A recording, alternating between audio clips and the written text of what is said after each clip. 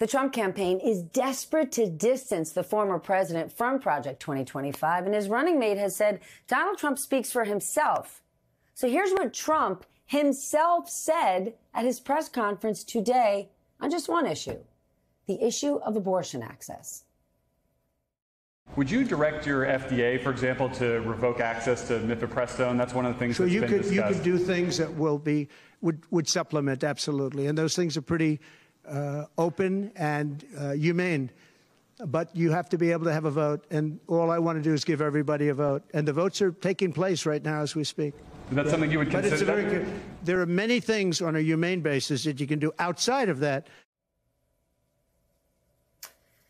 Now, here is what Project 2025 has proposed on this. Quote, the Food and Drug Administration is ethically and legally obliged to revisit and withdraw its initial approval of abortion drugs like mifepristone. Let's discuss this and more with former Democratic Senator Bob Torricelli of New Jersey and Tim Miller, host of the Bulwark podcast and the former communications director for Republican Jeb Bush.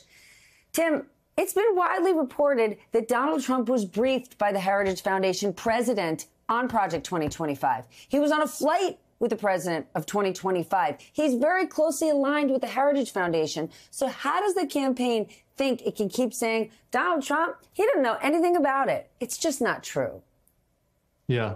Well, and one of the guys that was a main player in a Johnny McEntee was called the deputy president in the last year of the presidency and was kind of behind a lot of the staffing moves that prepared them for January 6th, moving people aside and getting more cronies in there. And then you have J.D. Vance wrote the forward to the book for Kevin Roberts, which is upcoming. Kevin Roberts, the head of the Heritage Foundation that ran Project 2025. Literally, the forward of the book was written by J.D. Vance, not a blurb, the forward.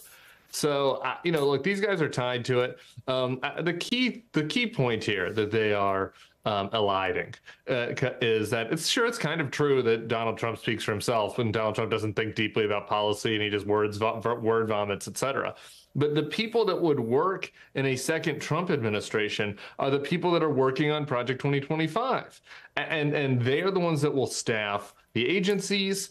And that is the scariest part about Project 2025. And if Donald Trump actually wanted to distance himself from Project 2025, he would say, I'm not going to hire a single person that was involved with this project. But he's not going to do that because those are the loyalists that he's going to want and need in the next administration. And so that really is, I think, the fact that reveals how absurd it is that they're trying to distance from it. Bob, what is so stunning is if the contents of Project 2025 were so offensive, were so off-putting to voters, why on earth would they publish this thing? But now they have. So are Democrats doing the right thing, hammering this and trying to educate people with what's actually in it? Well, first, I've seen this so many times in campaigns. God help you from your own allies. They'll cause you problems every time. It is the difference between ideologues in a political campaign and the practical politicians who are trying to win elections. And you're seeing that classic conflict. I'm not sure in the end this brings any political mileage to the Harris campaign, though the only arbiter of what the candidate believes in and what he embraces is the candidate himself. So people can have fun with this, but I'm not sure it has any, in the end of the day, any electoral value. Were I in the Congress, I would be watching for some of the people who were authors of some of these statements as they seek to populate another Trump administration if it happens. That I would do. But the rest of it, I'm not sure it has political value over time. Well, then let's talk about Kamala Harris's campaign, Senator, because I think it's fair to say the last time you and I spoke, you were worried about President Biden's chances. You were concerned that America was forgetting what it was like to have Donald Trump as a president. Well, now we see who Donald Trump is. We're reminded with press conferences like the one we got today. And now we've got a new candidate in VP Harris. How are you feeling now? I feel that the political world is spinning so fast. It's hard to get your footing. Donald Trump today was clearly frustrated. I understand that. 2 weeks ago, he would have been entitled to be measuring the drapes in the White House. He was headed for a significant victory. Now he's in a race, and I think it's a real race, and I think it's a close race. I would not yet, as a Democrat, come to the view, however, that there's an advantage in this campaign. The vice president has had 11 days of extraordinary press. The rollout has been near perfect. Had it been planned for 6 months, it couldn't have gone any better. And that has brought her even in the campaign. I think we all need to remind ourselves that the issues that brought Donald Trump to have a significant advantage over President Biden before the debate, he was winning before the debate, those issues are still there.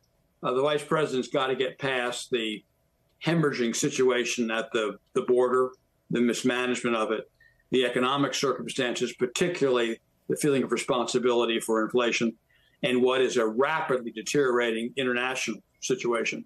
I know Joe Biden feels great pride in how he's managed international affairs, but from the view of most analysts, including American voters, at the moment, it doesn't look very good. But what about all the new voters? What about the young voters? Those who were considered double haters months ago, who weren't inspired or excited about voting for Joe Biden or Donald Trump? We're suddenly seeing, Bob, this huge surge of new voters, people registering to vote, people saying, yes, I've got something to get behind. Those are people who weren't even thinking about 4 months ago. Yeah, no, but for that, I think we'd be talking about this race in very different context. She is going to expand the base of the party and bring entirely new people in to vote. But, I'm reminded, after Hillary lost, I spoke with her, and she asked me when I thought they were in trouble. And I said, Hillary, I was driving from the place where I spend summers in Maine, and I noticed in the couple hours as I came through rural Maine, people were going out to their mailboxes and with crayons and paper, writing Trump and nailing it to a tree. In 20 years of running for federal office, I'd like to believe it were not so, but I don't think anyone ever walked to a mailbox, wrote my name on a piece of paper, and nailed it to a tree. So, yes, the vice president is in this race and has a chance to win it because she is going to broaden the base with all the voters that you discussed. On the other hand, there's also an enormous pool of very disaffected people out there, rural and otherwise, who made Donald Trump president before against all odds. And I think that base may equally expand. This is a real race. Sure. We should remind our audience, though, that even in that first election, more Americans voted for Hillary Clinton. And then, of course, Joe Biden won the next election. Tim, do you want to respond to Bob's thoughts? I love a reality check from the Torch. I'm just honored to be on with him. I am a little bit more bullish than him. I'm usually the rain clouds. This is a great spot for me. Look, I think that there's a lot of energy right now behind Kamala. And I think that she is bringing new people into the process. We've seen, I think it was something like 30% of Democrats were excited to vote before the debate.